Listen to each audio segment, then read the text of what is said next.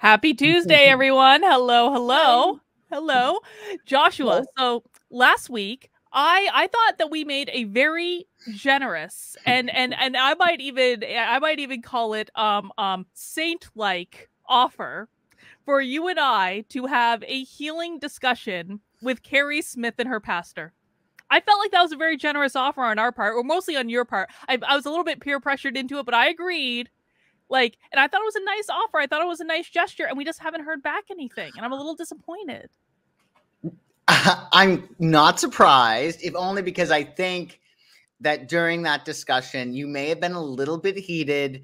And I think I'm that the never offer heated. I don't know what you're talking about. was laced with profanity. And I believe that you may have called Kerry a word that I am not allowed to say. That's for sure. Well, I mean, I think that after 2 years of dealing with nonsense, I might be entitled to a word here or there. But to my credit, I did do a follow-up video basically saying, I am completely serious about this offer. I promise I will not yell. I promise I will not insult. I promise I will not even swear out of respect for Christianity.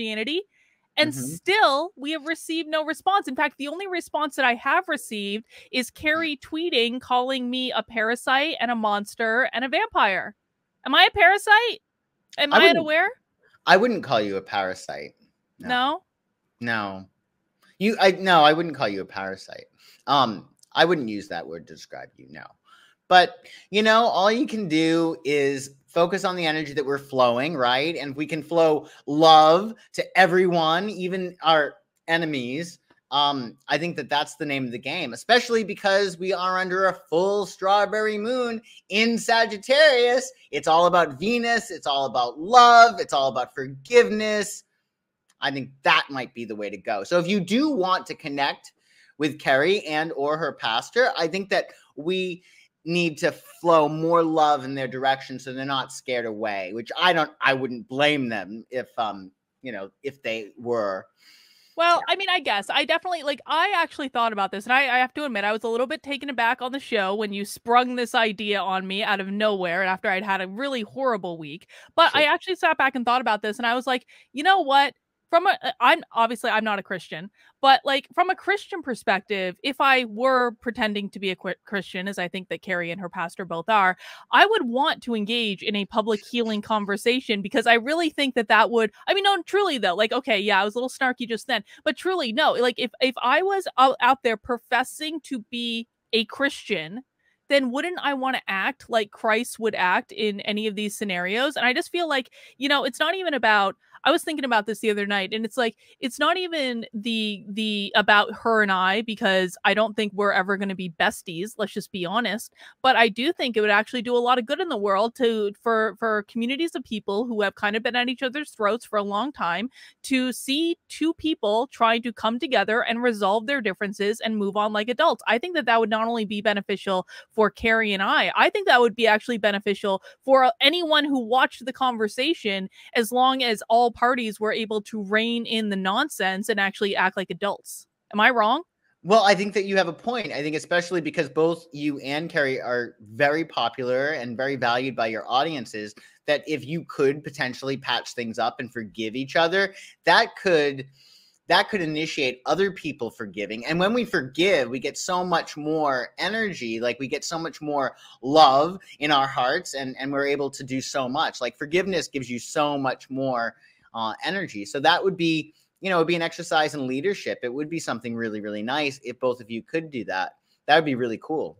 Well, I would put my nonsense aside for the purpose of doing this. I already made that decision. Do you feel like, as someone who has known me and worked with me for a very long time, do you feel like I would be able to act like an adult and have a non-yelly, non-sweary conversation?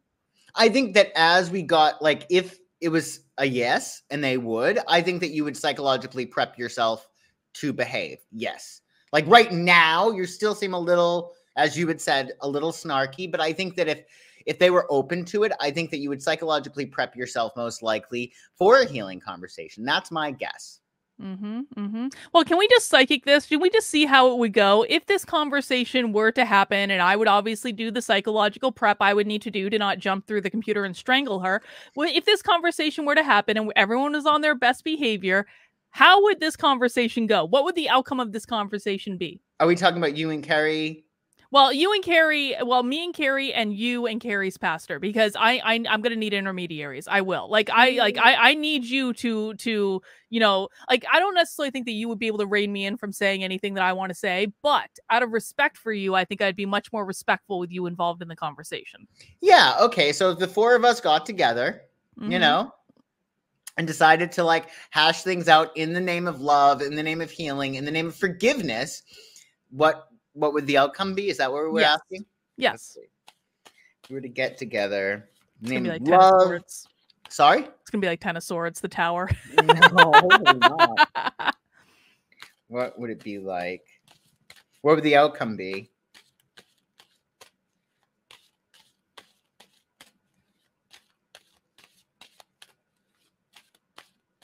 And tell me when to stop shuffling.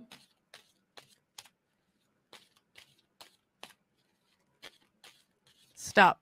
Let's see.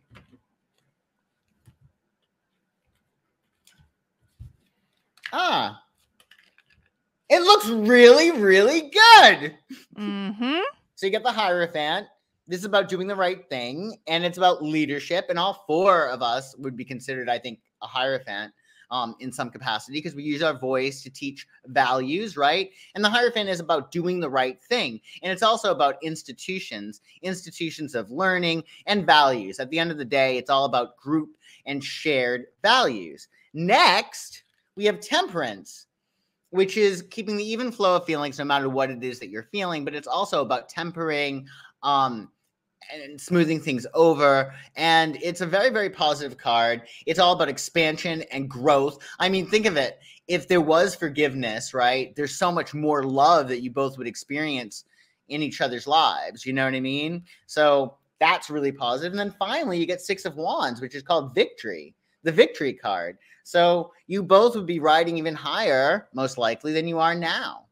And who knows, me and Pastor Bradley, Pastor Bradley and I, who knows, it would be victorious for us too. You know, I mean, it's close. If we got you guys to talk and forgive each other, that would be, I think, on par with turning water into wine. Some really might even say you were doing the Lord's work, really.